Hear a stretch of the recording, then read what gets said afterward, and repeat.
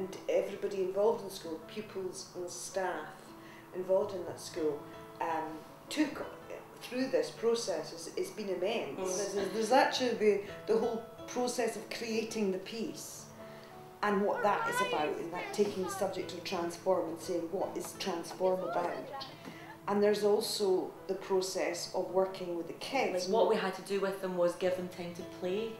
So for instance, the whole opening scene, and it's all based around the boxes and moving, that came out of, remember, a session where we just left them in the gym hall with the designer Martin and said, we're going to leave for 10 minutes, and when we come back in, we want you to, we don't want to see anybody, and we need you to appear somehow, just appear. And we didn't know then it was going to be part of it. It was just about, it's so important to learn and to be able just to play and be creative and have fun with it.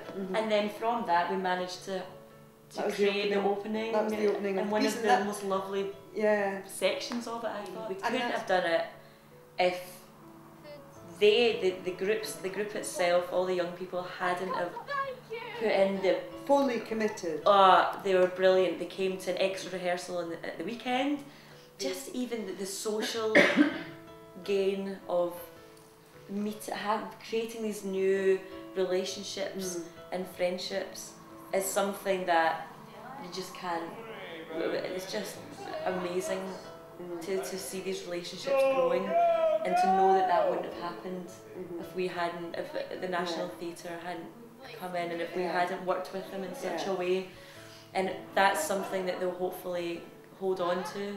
And artistically, I think, like we said, they've got a new, they're at a different level now of what theatre is.